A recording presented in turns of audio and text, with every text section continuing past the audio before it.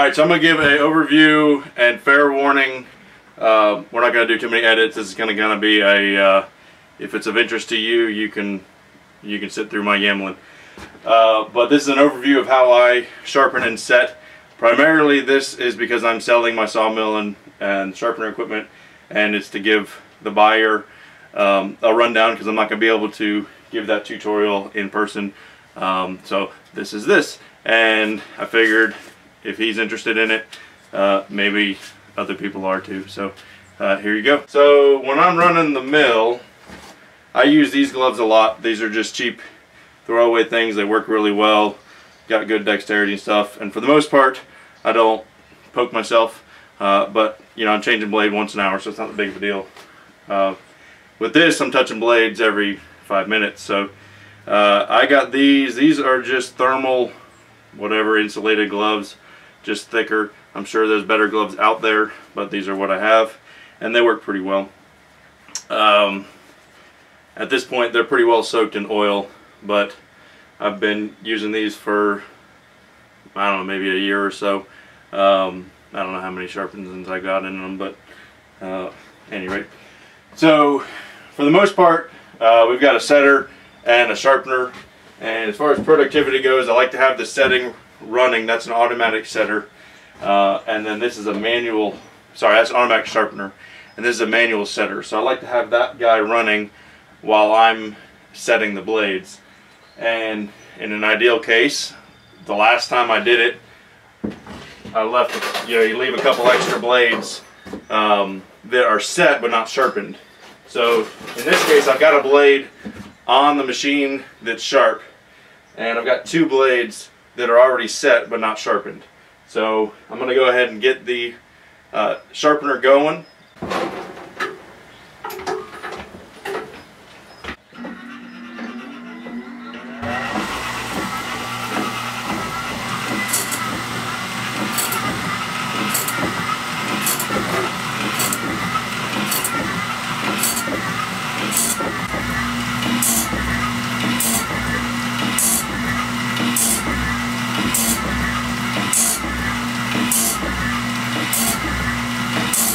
How do you know this is set up correctly? Well, it's set up from before, but just slow it down. And I'm going to turn the oil off. I can't quite see because that like still little block is in the oil. You might have to come at it from a lower angle. Can you see it? Kind of.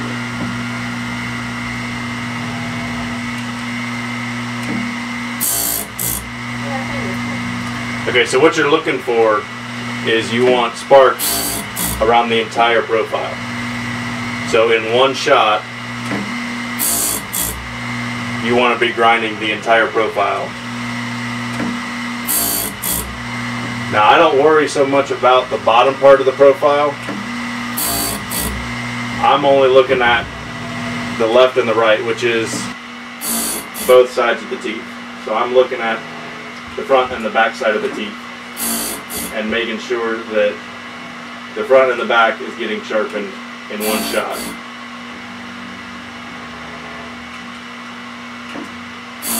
Now, you're not supposed to run too much of that oil, but you can,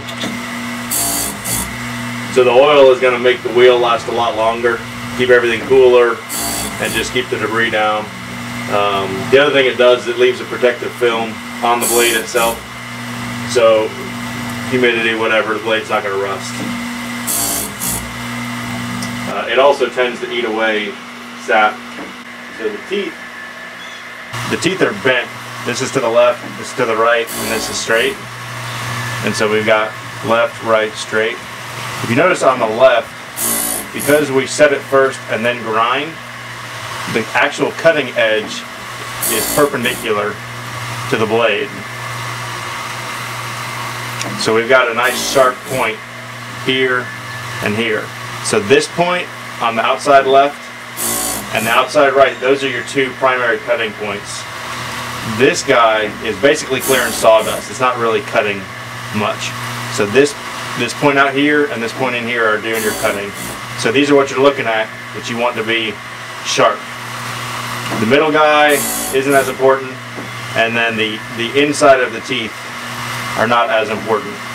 And you want the, as we showed earlier, you want the back side and the front side of the tooth sharp.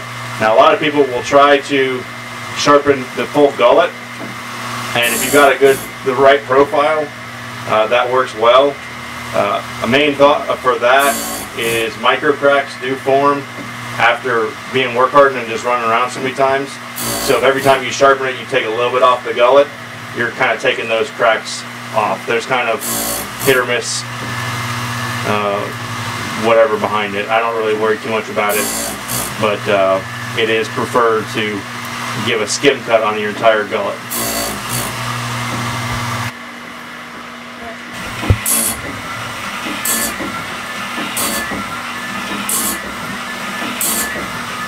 You notice there's a little magnet running around? That'll circle around to a sensor right here that shuts it off automatically.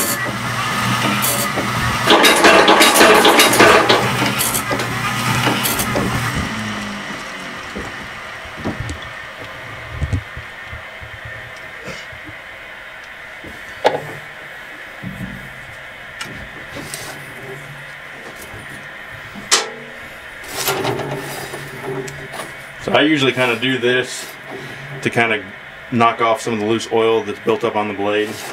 So I'll just take my hand and I'll just barely push down on the guard so it still kind of skims it, and then also this wiper will knock off most of the oil off the blade. Now I'll loosen it, and then this thing you kind of have to hold up with your fingers.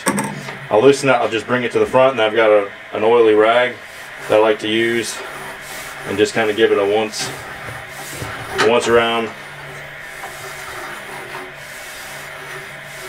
Usually the wife isn't in the way, and that's pretty much it. So the reason for that is I don't want too much oil. I don't want to lose too much oil putting them on the blade, and because it does add up. I do like having an oily rag around, because when I get a fresh, when we get to the setting I'll show you, but this oil will break away the sap, any kind of pine sap built up on the blade, or any kind of rubber stuff that's built up. So it does certainly help having an oily rag, just kind of giving a once over clean on the blades when you first touch it. But that's basically it. So I take it,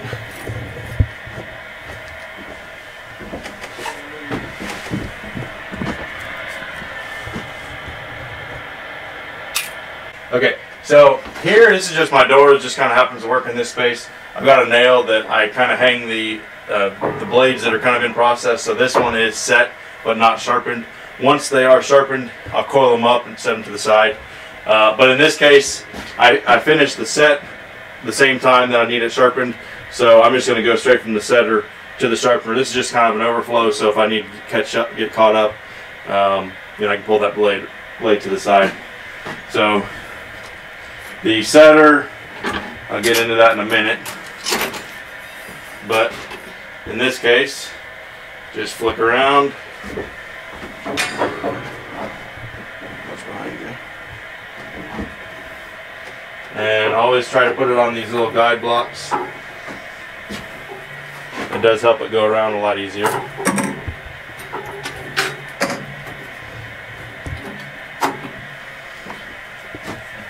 And as long as you're doing blades that are all the same size, same pitch, same all that stuff, and it's about the same age, there's really not much difference between the setup between here and there.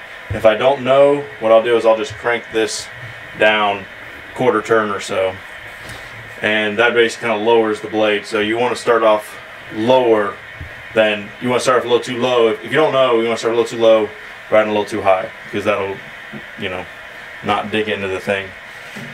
So what I do is I kind of support the grinder, and I turn the machine on. I'll slow it down. I'll let it go. I'll let it go through a couple cycles, and I'll slowly lower the grinder down. And I'll look at it and check the grind. And I'm looking to make sure it's grinding See, right now it's only grinding on the left side, just on the front part of the tooth. You want to pick it up until it starts grinding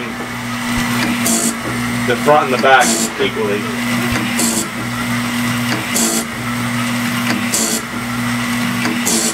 See the sparks flying? I see the sparks. It's really hard to like...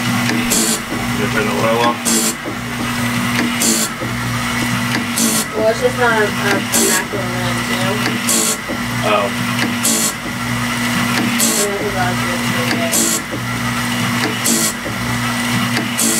But it's still only grinding on the left?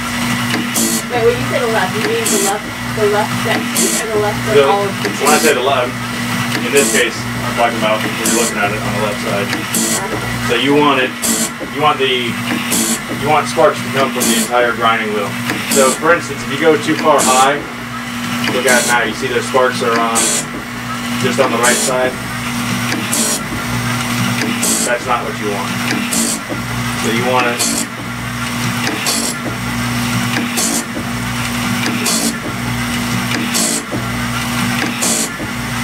to kind of hit about even.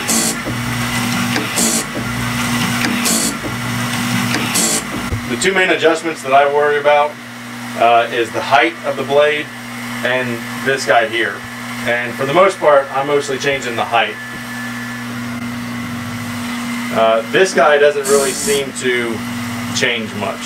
Every now and then, if I'm going from one gullet to a different gullet, I might need to tweak this a little bit. But you kind of just have to play with that. But for the most part, once this is set, it seems to be fairly consistent. What is that? So this arm just adjusts how far the tooth gets pushed forward or back. So this is your left and right adjustment, and this is your up and down. So how do you know when that is that kind of thing? Same thing, you look at the grind and you see if it's grinding too far on the right side of the gullet or too far on the left side. If it grinds too far left or right, what happens is it can basically tear up your tooth, and you could lose a tooth, or well, if you is there like a distance that you're trying to aim for, like a dimension? Not really a dimension, but you want the gullet lined up with the grinding wheel. So you kind of have to play with it. Gotcha. Before you turn anything on, just shut the wheel off.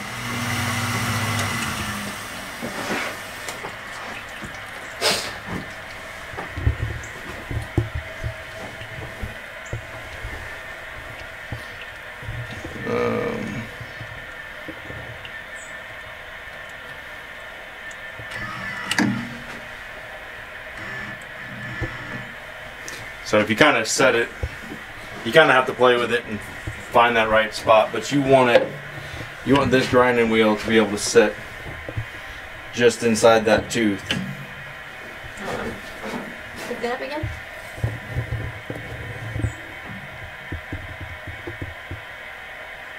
Gotcha. So what'll happen is if it grabs too far on one side or the other, it can tear up your wheel, or it can tear up your wheel, but it can also tear up your teeth. Mm-hmm.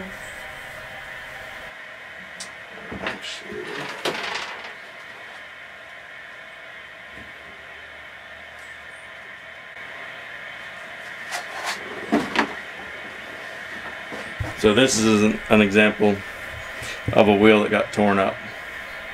So if you can see the CBN stuff, it's like diamond. It should be around this entire perimeter, but you see right here it's worn off.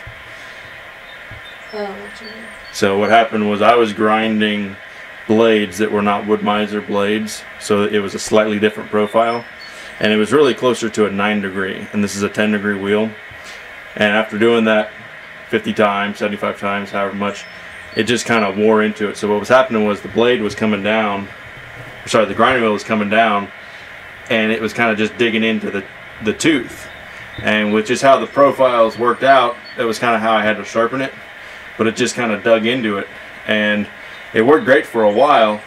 Would that change the profile of the tooth? It did. Mm-hmm. It did. Yeah, but see, I only had the 10-degree wheel. This is the only wheel I just happened to have, and this was not my blades. I didn't order them. This was somebody else was I was sharpening for them, and I didn't really want to do it, but he was kind of like begging me, and I was I don't know, just kind of helping him out.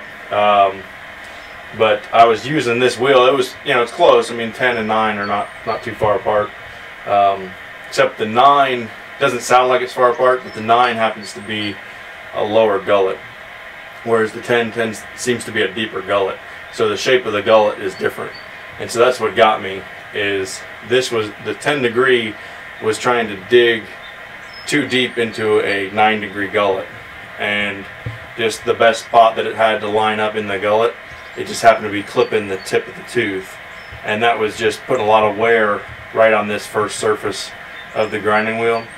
And I didn't notice it for a while. I did 50 blades, or I did quite a bit, and never had any issues. I mean, it did take, usually took 2 times around to sharpen it.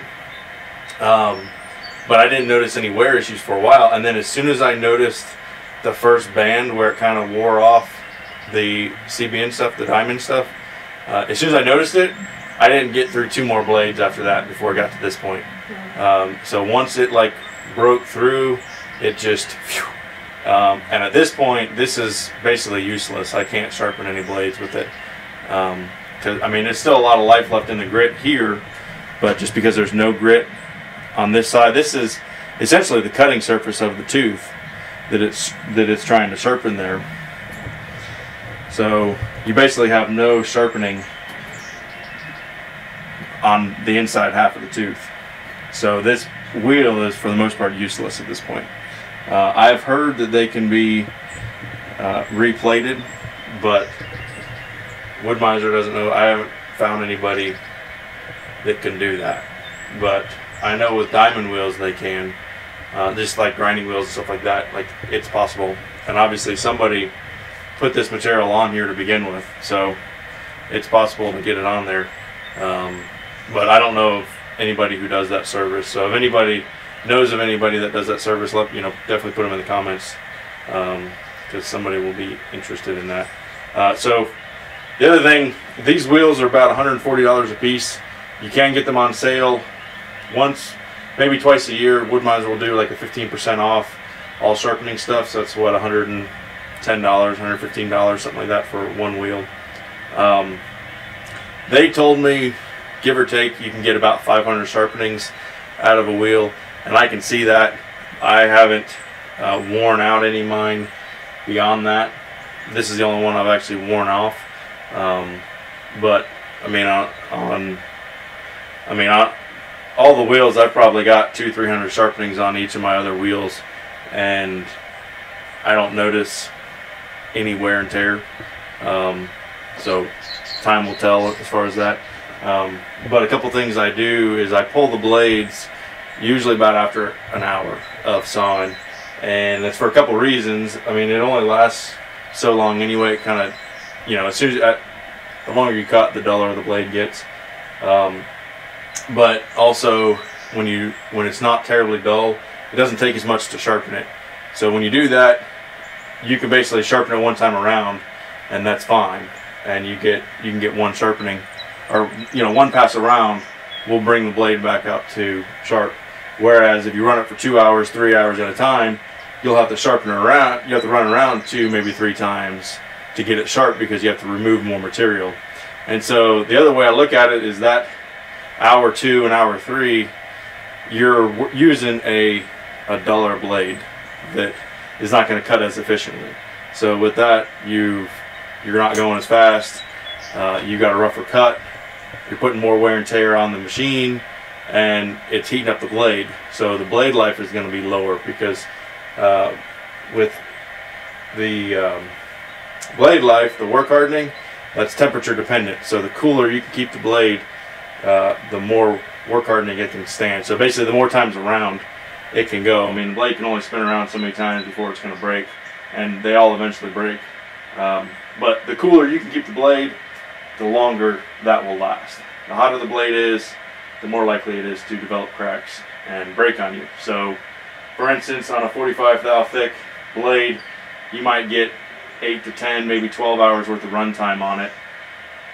If you were running it, let's say you just took a new blade and you just ran it until it didn't run no more, you might get 4 hours runtime out of it before it would just break. So as it dulls out, it gets hotter and hotter and hotter, and it'll break. It just won't last. So if you keep it sharp, it's able to stay cool and run. For that matter, while I'm on that subject, 055 blades, I tend to notice about 4 hours runtime sharpening every hour. So the first hour, new blade, and then 3 sharpenings out of it, and then somewhere, give or take, in there it'll break. And so I imagine 050 blades, they might be, I don't know, 6-8 hours, somewhere in there.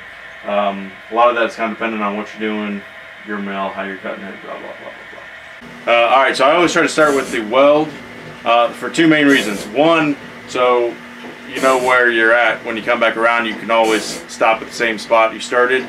But for 2, they don't always weld it in the right spot. So the teeth, you know, have left, right, straight, left, right, straight. So it should be an increment of 3 teeth. Every now and then, they will be 1 less tooth or 1 more tooth, so the pattern won't be correct. So instead of left, right, straight, it'll be like left, left, left, right, straight, or whatever. You know, the pattern will be off. So you have to be aware of the pattern of the set, because if you're not, it'll mess everything up. So what it's doing here is it's setting the left and the right at the same time. So we've got 2 different mechanisms, and in one shot it's going like, and setting both teeth at the same shot. So if your pattern is off, what's going to happen is it'll have a tooth that is supposed to be bent to the right, and it's trying to bend it to the left or something like that. So it kind of screws everything up. I've noticed the cheaper blades, Mumfords, that happens a lot. Basically every Mumford blade I've sharpened is off. Every one of them was off. And Wood-Mizer, though, they even sent me a pack of blades one time that was off. So it happens to other people too. But something to be aware of: if you get a pack of blades that the set is off, return that junk. It's not worth it. If you're trying to set your own blades, it's not worth messing with. For whatever reason, they're going to leave them to you or whatever, you can deal with it, but it's a pain in the butt. So basically what you have to do, if that happens, is you have to have the weld, start with the weld on the left side of the machine. At least this is how it works on this equipment. And pick your spot, run around, and you want to stop it before the weld gets to the mechanisms. And it kind of works alright, you just have to be aware of it. If you are not aware of that and you run past it, it's going to screw your setup and your blade will be junk. Or it'll take a lot of time to fix it.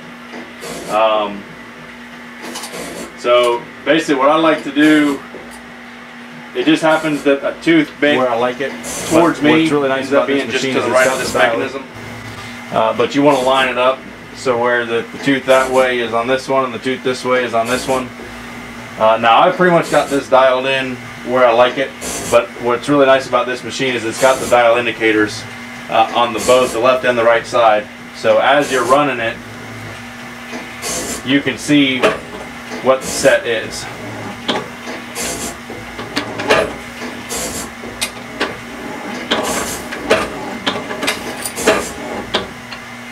Now every now and then I might have to tweak this.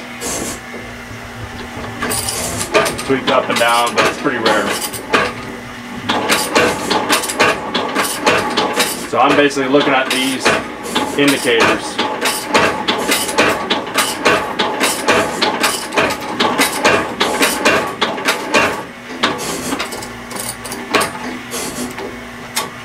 Yeah, every now and then it does that. I'm not really sure why.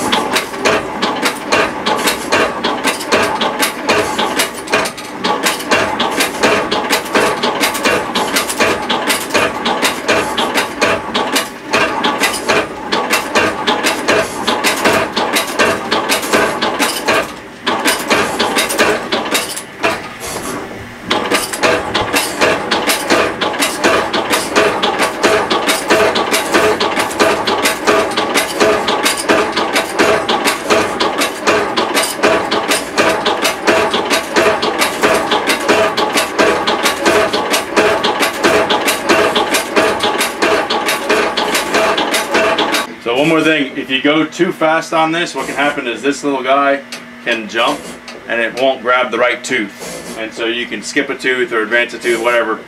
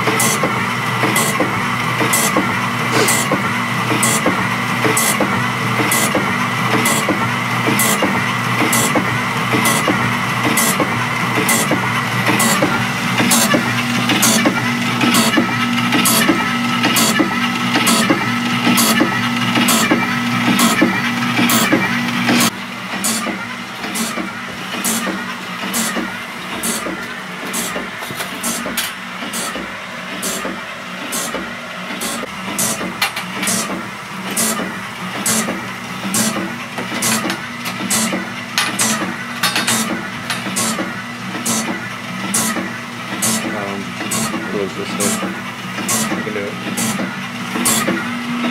That keeps the splatter down.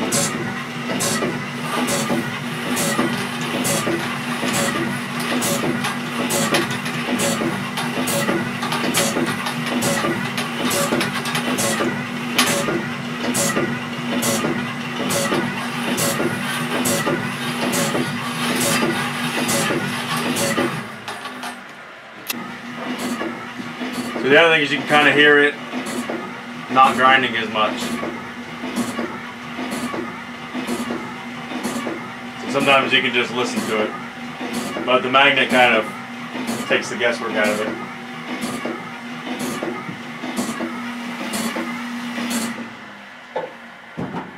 Of course, sometimes the magnet doesn't work. So on this thing at least, the sensor is pretty sensitive, so you have to have the magnet just in the right spot. If it's a little high or a little low, it doesn't work. So you have to be aware of it.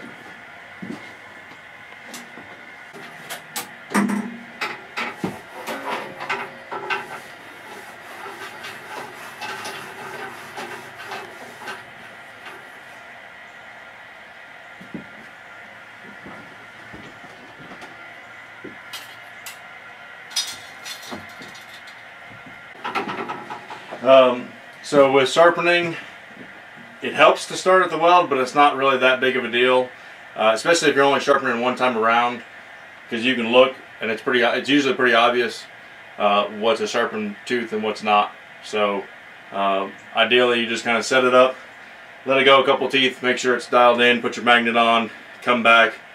So it's only going to go around one time and then that's it. If you happen to have a really bad blade and you need to go around 2, 3, 4 times, what I tend to do is I'll try to start at the weld so that when I'm looking at it I can just look at the weld, and so I can stop.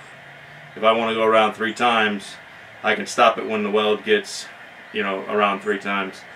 Sometimes it will, you know, you'll notice it'll stop grinding anymore. You'll hear the sound, but you kind of want all the teeth to be sharpened about the same time. You don't want half the teeth to be sharpened 2 times, the other half to be sharpened 3 times.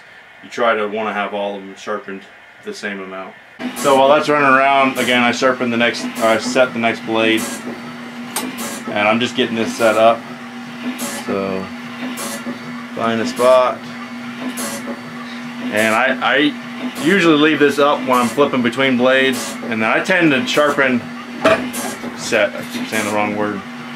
I tend to set the first tooth, and then I'll flip this down. I don't know why.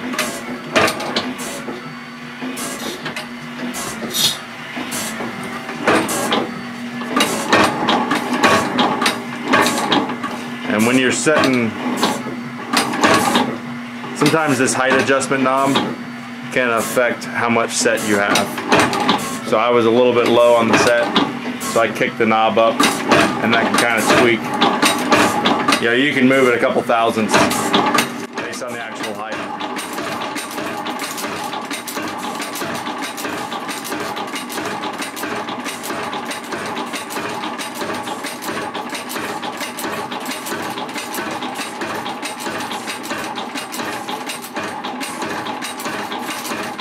So when you're first going in, you can see about right before this hits the tooth, the indicator will give you an idea of what the set is currently on that tooth. And then as you click it, it's gonna push the tooth that much out, and then it's gonna recoil. And that's the dimension that the tooth is now at. So it started off 21 thousandths and now it's 25 thousandths. So that's what we're doing here. We're just bending all the teeth out to an equal distance. 25 thousandths is 25 thousandths is pretty typical. That's kind of my go-to number. On thinner blades, 045s, you can go with like a 22, 23 thousandths. I wouldn't go much more than 27 or 28. When you get to thicker blades, you can get into a 30, 32. Also, the type of wood you're sawing makes a big difference. So I've noticed with pine, it actually helps to have a little bit more set, regardless of what angle or what thickness blade you have. So I just kind of have my 9s and 10 degree blades. I tend to set those 28 to 30 thousandths on the tooth because I tend to use those more on pine. And that extra set clears more material and it tends to leave less sap on the blade. When you have like 23, 24 thousandths set and you're cutting pine, it's just not removing enough material, and so your blade, as it's cutting through the pine, there's the sap, it's kind of stringy, and it kind of builds up on your blade, and you can get that sap buildup on it. So giving a little bit more set, you know, in combination with using, I've been liking the cotton spindle oil, but whatever you want to use, set does make a difference on how much sap gets built up on the blade. And so going back to the height, where do you want the height of the, like, where do you want this to hit the tooth? So the eyeball is, you want the bottom of the gullet to be about a 1/16 below that surface. So the bottom of the gullet and this, that's kind of the, it ends up being somewhere around flush to maybe a 1/16 of an inch less.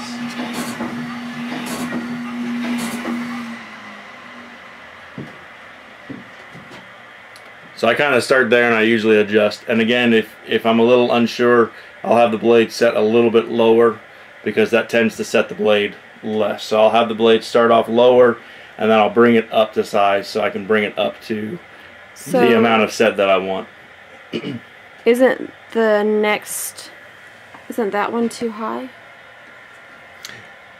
Yeah, on this particular machine, it is. I'm not really sure why it doesn't really cause an issue. Yeah. It's, you know, because you're just you just want to keep it consistent.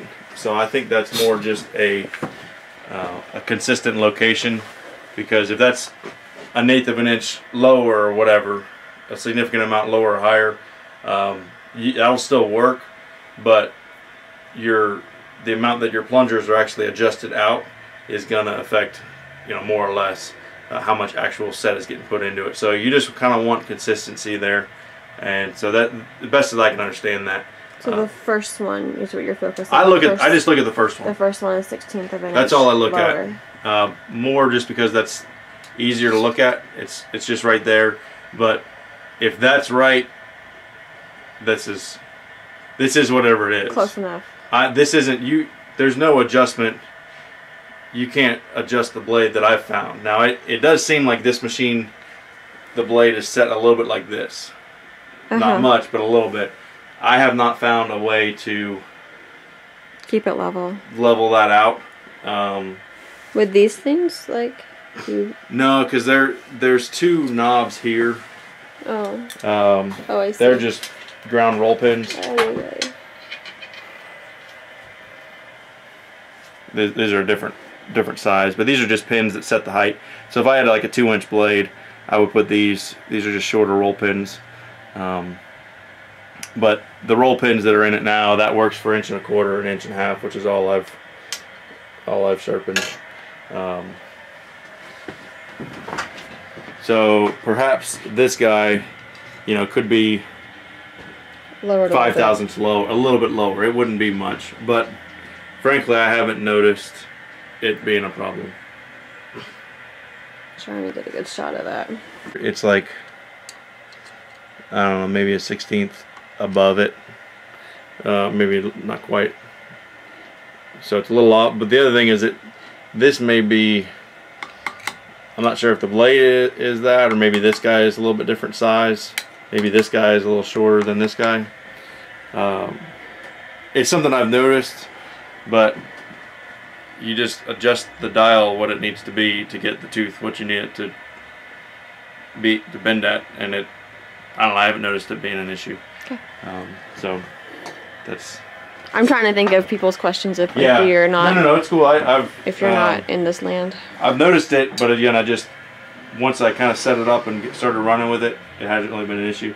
The other thing I've noticed with this particular machine is there's a spacer block on this side of the tooth of the blade, and it's just like a block of steel, and then there's also one on this side. It seems like this is just a shade skinny. So what happens if you look at it,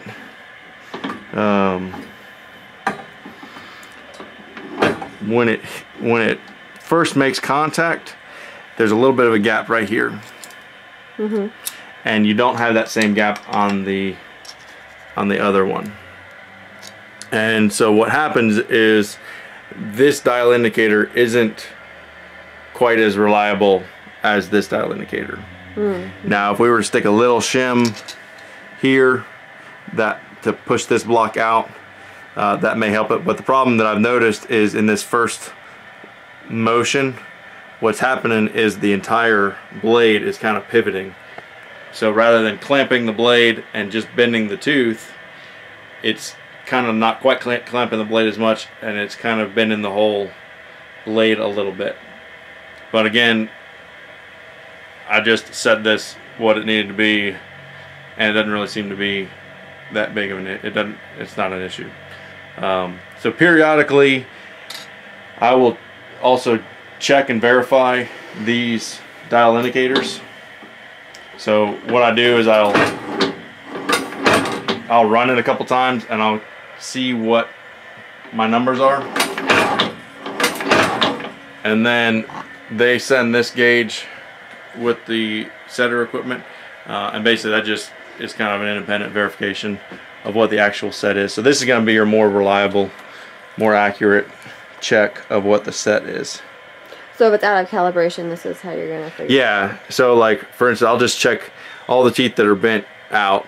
So that one's what, 21, 22. I'll just check a couple. So that's about 23. I think I can't really see it as well. So 22. So weren't those 25? That is this machine. So yeah, I try to get it 25. Uh-huh.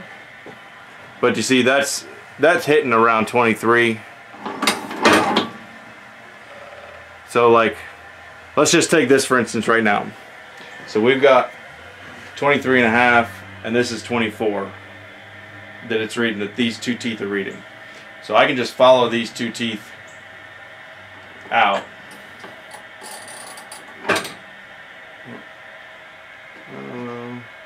I don't think I have a marker. I'm just going to follow these teeth.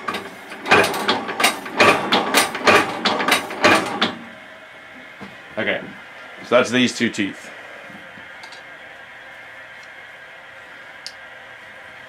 So this tooth read 24 on the dial indicator. So let's see where we're at.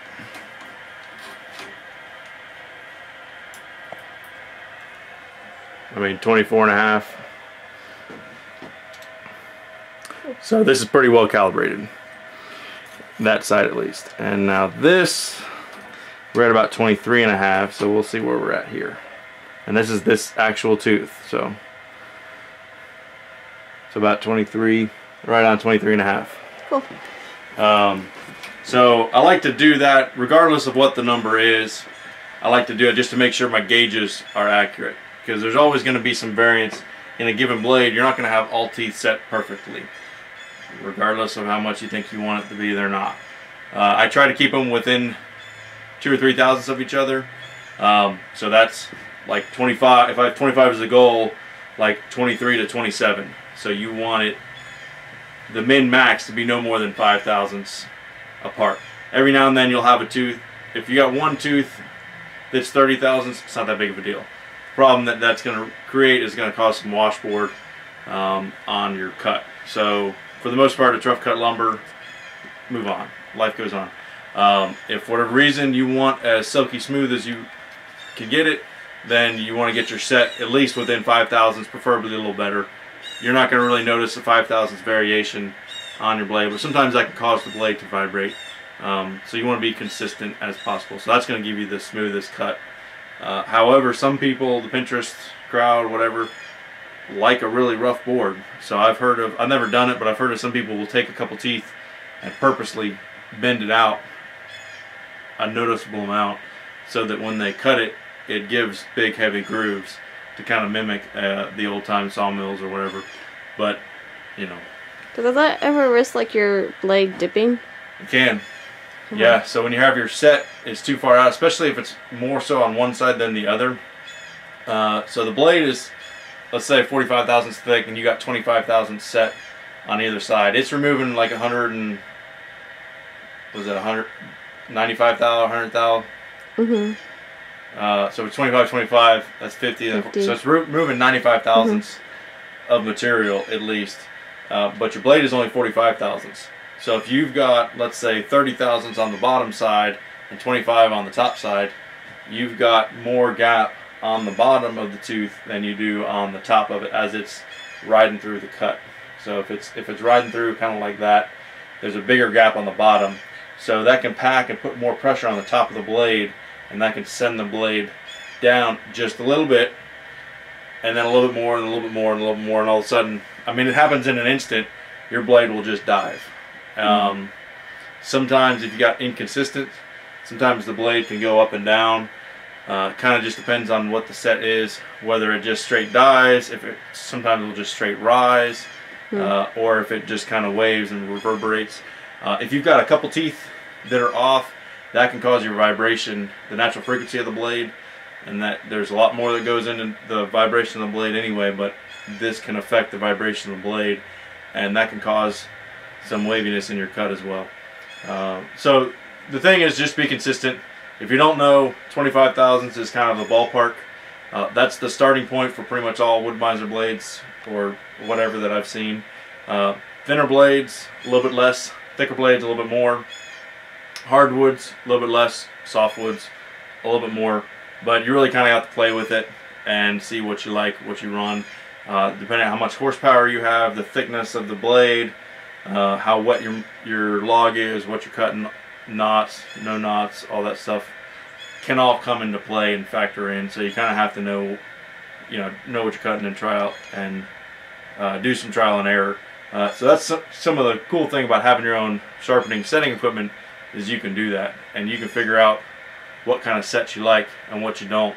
And I've had instances where I've had different sets. Like I'll have 7-degree blades, but I'll have some set 22 thou and some set are 27, and I'll use the 22 thou set for oaks and the 27 for pines and poplars, because 7-degree works good for both of them, but the different sets also work good for different logs.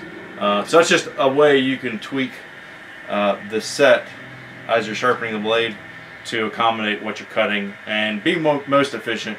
If you're doing portable, if you're just cutting by the hour, you may not care. If you're cutting for yourself, or if you're cutting by the board foot, you may care. If you have a customer or client who specifically wants to pay you extra, or just that's their mindset, they just want it as smooth as possible, that can come into play. Or if they want it rough, that can come into play. And whether or not you implement or do any of this stuff is also up to you, but just being aware of changing this or changing that certainly helps out, because if you ever run into issues down the road, you can be like, oh well, hey, this Jacko on YouTube said something about the set, maybe let me check the set on the blade. So if 2 years down the road it helps, you're welcome. So is that basically the process? Yeah. And then do you still use those labels? I stopped. So what you're talking about are these guys? Right. So I started with these when I got the sharpening equipment. I got these labels basically so I could serialize, put a serial number to it, and then I kept a book. I can't remember where the book is. That I would record hours, and so on 321 hours I put this brand new blade on, and I pulled it on 322 hours or whatever.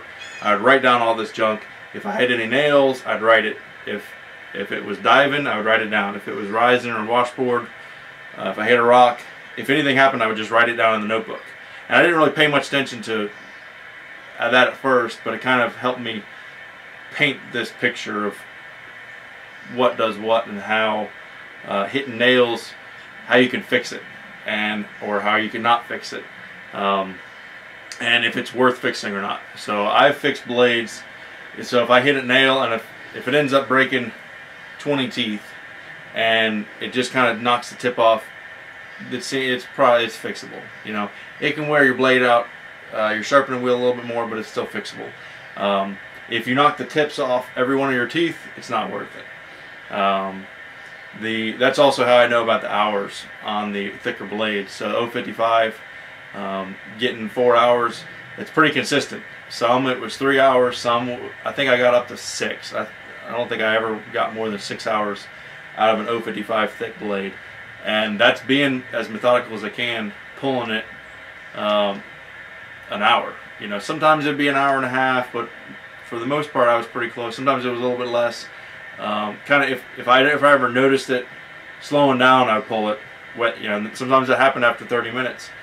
Sometimes if I was cutting poplar or walnut, something easy, I might just get in the groove and cut it for an hour and not realize it. And oh well, whatever. So sometimes I would also write down what species I was cutting just to kind of get an idea for how much. So your poplars, your walnuts, you could run an hour and a half easy and not dull it out. Your standard oaks, it was about an hour. If it was dried out, you might get 30 minutes, 45 minutes for something like that. So that's kind of how I started to figure all this stuff out. And I wasn't crazy methodical about it, but just kind of you start to figure things out. So with these blades, this is just kind of what I did, but TN, that was 10. And then 8, that was just kind of a number 8. So that just kind of gave me so I knew what angle it was, and then the serial number. Certainly different ways you can do it. If you want to do a symbol up here for your different angles, or you know, whatever, just have serial numbers. At one point I was doing, you know, 0 to 10 is a 4 degree, you know, 11 to 20 was a 7 degree, or whatever system you want, it's fine. That's what I was doing at first. This was also back when I couldn't really look at a blade and tell you what angle it is. Now I've been staring at them enough, I can pretty much tell you if that's a 7 degree, a 9 degree, 10 degree, 4 degree, whatever. What helps with that is I mostly run 4 degree, turbo 7, and a 9 degree, sometimes a 10 degree, but the turbo 7 has a fairly large tooth, and it's noticeably different. And the 4 degree is pretty much a straight cut, and then the 9 degree you can kind of see the angle, and it's got a shallow gullet, whereas the 10 degree, again, you can see the angle, but it's got a deeper gullet to it. The other thing is Wood-Mizer, when you buy, I forget which one it came with, they do send you a little gauge that you can put on a blade. So if you're not sure, you can use this gauge to kind of get an idea for what it is. So that's a 4, you know, 7 degree. So this is just the regular 7, not the turbo. So you can see kind of the differences there. I think so. That's a 9. That's what a 9 would be. So you can see the differences with that gullet, and then going to a 10, the different shape of the gullets. So this little gauge is pretty helpful for that when you're just figuring it out. Anything else you want to say? I don't know if I need to like show these little guys for adjusting it. What are those? Did that push the So this, you want to come around, or can you see it? I can see that one right there. So there's 2 knobs here, and this actually sets how much the distance block pushes on the tooth. I'm not going to change it because I don't want to mess up my set, but this is just a screw, so you can screw it in, and that will push more. That will set this little plunger farther in, so as you crank it and go through the cycle, it will put more into your tooth, more set into your tooth. If you unscrew it,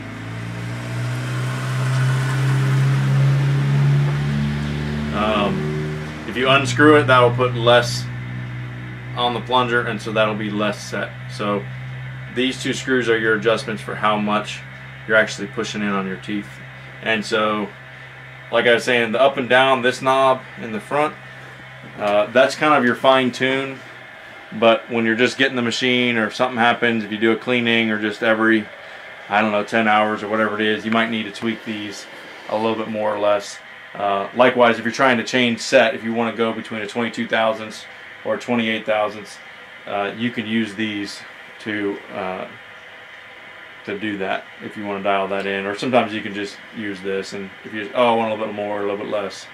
I've also noticed with different thicknesses, sometimes thicker blades, you need to bend them more.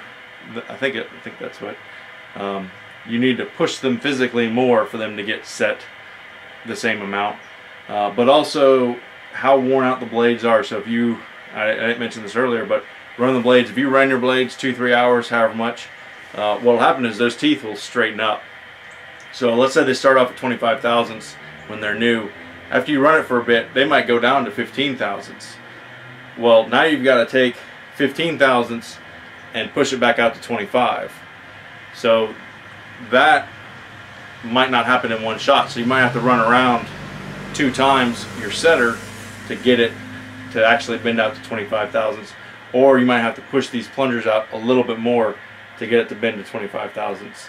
So in that name of consistency, if one blade you run 3 hours, then the next blade you only run for 1 hour, well, that blade for 3 hours you're gonna have to sit and run around 2 times on your setter to get it to set right, or you might have to adjust these knobs to get it you could over adjust the knobs. Yeah, you have to over adjust it, and then when you go to sharpen it, you got to sharpen it 2 times around, so you're losing time there, and everything's weaker. Yeah, and now it's weaker because you've run it around 2 extra hours as a dull blade. Essentially, you're pushing the teeth, so the more those teeth straighten out, and the more the teeth have to get bent back, the more times. I mean, there's only so many times you can do that before the teeth will snap off. So you're losing blade life when you do that kind of stuff. And you're taking off more material on your sharpener. And you're taking off more material, and you're losing. So it's gonna pop faster. Life on your grinding wheel. So your grinding wheel is not going to last as longer. It's taking you more time. You're cutting less efficiently, and your blade doesn't last as long. So your overall cost of blade goes up. So instead of getting 12 hours runtime out of one blade, you only get 6 hours. So going back to setting those little knobs right there, you would do that with those. You would do that without a blade and just press on it. You just you can't. You pretty much need a blade. You need a blade to figure out, because what happens is you have to bend it. I mean, when you bend the metal, it bends and then it recoils. So there's some elastic properties to it. So you have to overbend it physically. So the actual dimension, if you look at the knob when it was running earlier, right. It bent it to like 60 or 70 thousandths, and then as it recoiled, it settled back down. So the plastic deformation was, Gotcha. Sorry, I'm talking like an engineer now. But yeah, you have to overbend it, and that's a little different for the thicker blades and the thinner blades. Usually I've found I can kind of fine tune it based on the height, if I need a little bit more, a little bit less. But again, every now and then I'll just tweak these knobs. It's not that big of a deal as long as you keep your dial indicators tuned. As long as you keep those calibrated, then it's easy, because you just crank it and you just keep an eye on your dial indicators, and so as you're going you can just tweak it a little bit, tweak it up or down a little bit. So I've noticed when you turn the knob, I don't know, it's maybe an 1/8 to 1/4 inch on the circumference. I don't have a marker, but if you turn the outside about an 1/8 or 1/4 inch, that seems to be about 1/1000 difference on how much it's actually setting. So if you're trying to tweak it a little bit, you just turn it just to show you. Well, I can go through. No, it's the other thing, so as far as the two machines, keeping them clean and maintenance or whatever, what's the deal with that? The best I found is compressed air, just to kind of keep, well, the best thing is have clean blades to begin with. So again, going into not running your blades too long. Which is why you wipe them before you put them on. That's also why I wipe it. So if you run blades 2, 3, 4 hours, they tend to get more buildup. Thinking like sap. Yeah, I'm trying to think if I got. Well, you shouldn't, because you already. I don't. It doesn't happen very often. Every now and then I do get.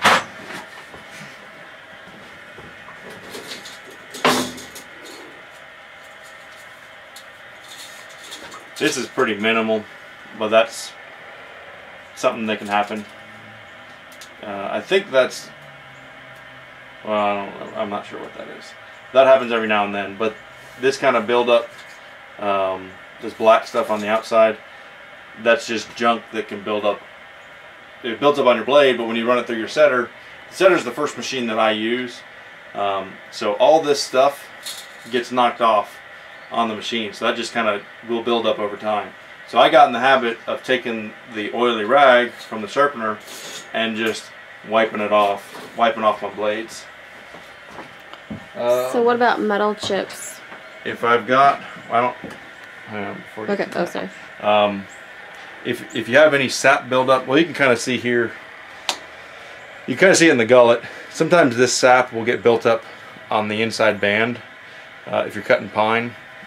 And so usually what I'll do is I'll take a little scraper. So I've got this guy, or there's also this little gauge thing that comes with the wood miser, or that comes with the setter machine.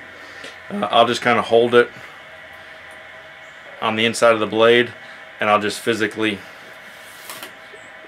bring it around, and I'll scrape off whatever junk is on the inside. And I usually do it out here, and most of the junk on the floor is that. But all this sap, you can see it in the teeth. What is this other thing? So it just kind of scrapes off. I don't worry about this per se, but that's kind of, all this sap stuff just kind of scrapes off. I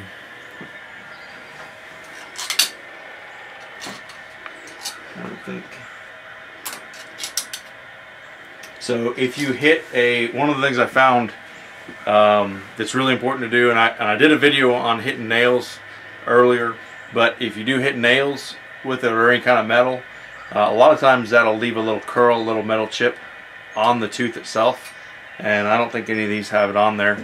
But what I do is, before I put it on the setter machine, I'll just go around in each tooth, and I'll take this little doober and I'll just kind of hit each tooth, and I'll just start from the bottom of the gullet and work up. So you can hear there's a little bit of curl. So this blade probably I might have run a little bit longer. Here's one. So you end up getting a little burr on the tip of the blade, on the tip of the tooth. It's mostly an issue when you hit metal, because that will leave a significant size burr, a little curlicue that is maybe a 1/16 or so. You know, it's a decent size. It's not going to affect your set, but it will tear up your sharpening wheel. So when the sharpening wheel comes down and all of a sudden it's got this big burr it's got to slam into to knock off, I mean, it knocks it off. You won't know the difference. But if you do that a bunch, that's going to wear your sharpening wheel down. So the other thing I've done with that is I tend to, when I hit a nail, if it's a bad hit, whatever angle it is, whether it's a 9 or a 7 or whatever, I'll change it to a 4-degree blade. So for a couple reasons. So the 4-degree, it's obviously less angle, so it So do the grinding wheels a 4-degree? I use a 4-degree grinding wheel. Gotcha. So I change the angle of the blade, or sorry, of the tooth. With the tooth. So if your tooth is sitting off like that, and all of a sudden the tip gets clipped from hitting metal, bring it to a 4-degree, you know, kind of does one of these numbers. So you're kind of removing most of that anyway. Whereas if you wanted to keep the same angle, you'd have to grind off. In my mind, it sounded like you'd have to grind off more material. So it seemed like it was removing less material to change it to a 4-degree than it would have been keeping the same angle and just grinding down more, because you're actually grinding deep, significantly deeper into the gullet, you know, a 1/16 of an inch or so. Whereas the 4-degree, you're kind of skimming the gullet, but you're really knocking the back side of the tooth, so you're not removing as much material when you change in the angle. And then the other thing is, when you hit metal, when you hit a nail, the blade's very rarely the same. So I kind of use my... Sorry, we got pulled in with nap time, but almost done here anyway. So I guess what I was trying to say is, when you hit metal, the blade is very rarely the same. So the other thing I did was I kind of used my 4 degrees as kind of an indicator of this blade has hit metal. And I did have some, you know, brand new 4 degrees that were fresh, but for the most part I used the 4 degrees on the more difficult sawing anyway. So when I was cutting something locust, hickory, hard maple, dried out knotty oak, stuff like that, I was using the 4 degree, and it just kind of seemed to fit. So that was also kind of an indicator. So every time I pulled a 4 degree, I knew that there was a possibility that something was off, whether the set was off or might still have some wave to it. So I also found that, let's say if you say you have a 7 degree, you hit metal, you sharpen it, do your thing, and then cut again, you might have some washboard. Well, after cutting for a little bit, sometimes that helps fix the washboard effect, because what happens is when you hit metal, sometimes those teeth, how am I going to do that? Sometimes some of the teeth get bent a little bit too much, maybe 40 thousandths, 35, 40 thousandths, maybe a noticeable amount or more. And if you don't catch that when you're sharpening it, basically bend the teeth back, then that can cause the washboard, that can cause a ripply cut, that sort of stuff.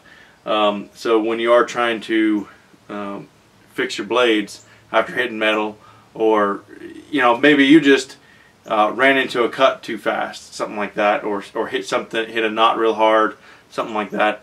Sometimes that can bend the teeth out too much set. So you have to be aware that you could have a tooth that has too much set. And pretty much every time I've seen a washboard on a blade, it's because it's got too much set. So just running it's not the worst thing anyway, because sometimes that can help straighten it out. But other times you got to take this little doober deal, and Wood-Mizer sends this, and this just kind of manually bends the teeth back. I don't really care for it. If I've got a couple teeth, I'll just take a pair of grinds, linemen's, whatever, pliers, and just bend it back. This just seems to be easier to use. The other thing is, if I've got, I don't really have a good way to show you. If I've got a lot of teeth that are bad, I'll take the blade and I'll run it. I'll just hold it and I'll run it on the ground, and I'll take a sticker, like an oak, just a 1x1 stick, and I'll just go through, and I'll just, every tooth, I'll just bang, bang, bang, bang, bang, bang, bang on the wood floor. Now I've got a wood floor, so I can do that. but I'll just bang, bang, bang, bang, bang. I'll rotate the blade, bang, bang, bang, bang, bang, and that just basically flattens all the teeth out. I thought for a long time about trying to figure out a roller thing, to do like a sheet metal roller or something, to just send it through a roller and flatten all the teeth out, and I couldn't find anything like that. And I was getting ready to try to figure and make something and rig up something, but I just kind of got to the point where I stopped feeling the need for it. The only time I really felt the need for it was when I was working on teeth that hit metal, and it just doesn't happen all that often. And you know, worst case is I'll take it and I'll just bang, bang, bang, bang, bang. You know, it takes an extra couple minutes, so that kind of helps. If you get when you're setting blades, try to get ahead, get 2 or 3 blades ahead, so go fast. Try to go through, get yourself ahead on your set. While the machine's sharpening, just take your extra 5 minutes. You got an extra 5-minute bonus, and just, you know, when you get a couple extra minutes free, you just bang them out, and you flatten all those teeth out, and it kind of tends to work itself out. Invariably, you got 10 blades, 20 blades to sharpen. You're gonna be messing with 1 or 2 blades a little bit more than the rest. So when you get to a blade that ends up taking some messing with, just kind of set it aside, get yourself caught ahead, and then once you're caught up, once you got 2 or 3 blades that are set but need to be sharpened, then you can go around and mess with the blades that hit metal. The idea is to keep your sharpener running the full time as much as you can. So it takes right about 5 minutes to run around one time. So there you go. If you can keep it running, you can do 10, 12 blades an hour. If you've got to pause each time and maybe you're waiting a few minutes, you might only be able to do 6 an hour. So that can add up. And the same thing goes for if you run your blades a lot more often and you have to sharpen it. Let's say you have to run around 2 times. Well, then there you go. That's 10 minutes. So you just took your max from 12 an hour down to 6. So now you can only do 6 blades an hour. And then that's assuming you change it right away. So I've found anything more than 5 minutes, if I've got to let it go around 2 or 3 times, it's easy to get sidetracked and get off and thinking about something else or doing something else. And as soon as that happens, it's going to be 15 minutes or 20 minutes. And it's just going to keep running around, or it's going to stop and sit there and you're going to forget about it. You're going to be off doing something else. So if it's 15 minutes per blade, that's 3 times around. Now you can only do 4 per hour. If it's 20 minutes, 3, you get the idea. So as long as you can keep that machine running, you know, there's a big difference between 10 blades an hour and 4 blades an hour. That makes your Fridays, Saturdays, whatever day you end up doing this stuff, that makes it either go smoothly or take all day and kind of be miserable. So go easy on yourself. Yeah, anyway, so I think that's all I've got to say, or at least all that I can think of. If you got any questions, I'm happy to answer them in the comments below, or someone may answer them, or don't know. But hope this was helpful, and thanks for making it through to this far. And as always, appreciate you for watching, and we will catch you next time.